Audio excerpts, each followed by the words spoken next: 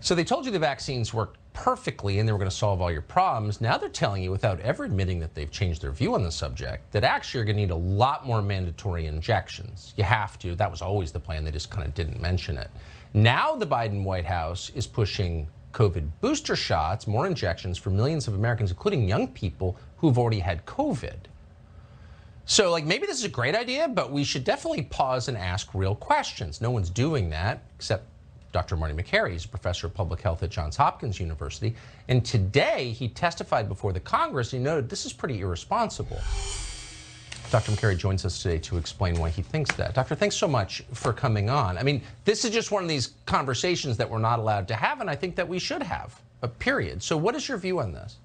Well, what happened last Wednesday is that pharma did their own secret study, and they came out with a press release saying that a third dose helps against Omicron. They didn't release the underlying data, and immediately our CDC put out this urge for every 16 and 17-year-old to get a booster shot. Now, there's nothing that represents waste and excess and a dysfunctional scientific community more than requiring a young, healthy, low-risk student who's already had COVID to get a third dose of the vaccine. There will be unintended harm from this blanket policy. And who's making the decisions here? Our CDC just falls in line.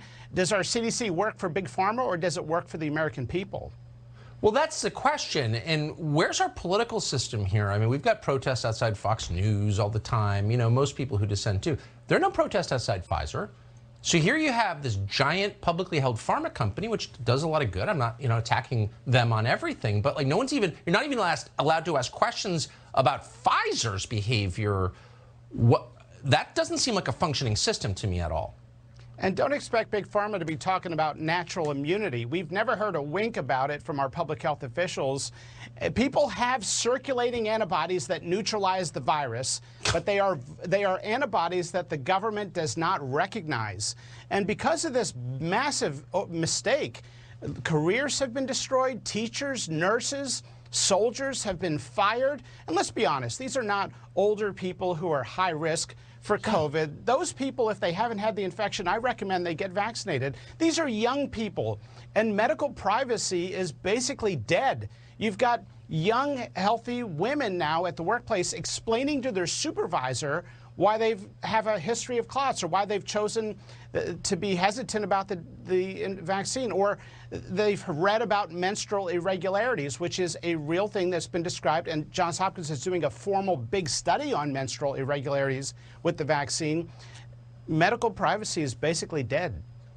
I would love to get every news anchor, many of whom I know, in here to tearfully apologize for reading Pfizer talking points in place of science for a year, misleading the public, doing the bidding of the powerful. It's really shameful, I think. Anyway, I appreciate the bravery on display in your comments following the science. Dr. Marty Makary of Johns Hopkins. Thank you.